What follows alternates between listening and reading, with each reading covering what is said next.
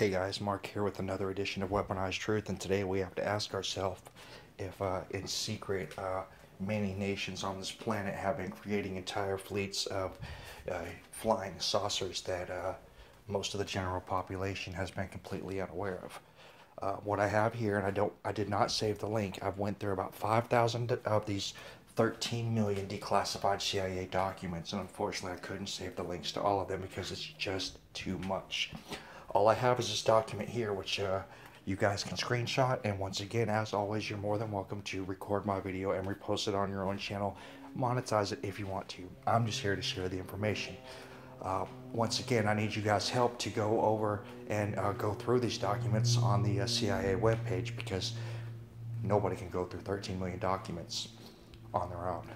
And what I have here is proof positive from the CIA that at least since July 14th, 1993,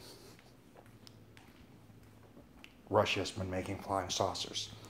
If any of you have heard about Admiral Byrd and his trips to Antarctica with the U.S. Navy and his stories about the flying saucers that flew out of the ocean, it is reasonable to think that countries have been making flying saucers even much earlier than the 90s.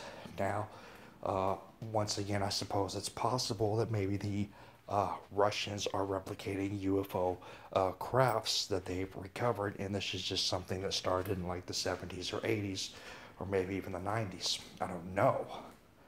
But this is 100% proof right here from the CIA that since 1993, Russia's been making flying saucers, which could very well lead one to the conclusion that possibly China, Japan, the United States, England, Russia, and whoever else may have entire fleets of flying saucers right now, with much more technology than we could possibly ever imagine. So, I don't know if anybody else has come across this document. I have. This is the first time I've seen a document showing nation states actually making flying saucers, but here we have one from the CIA. Please share this, like the video, and subscribe if you like what I'm doing. I'm just some dude who likes to share interesting stories. Y'all take care.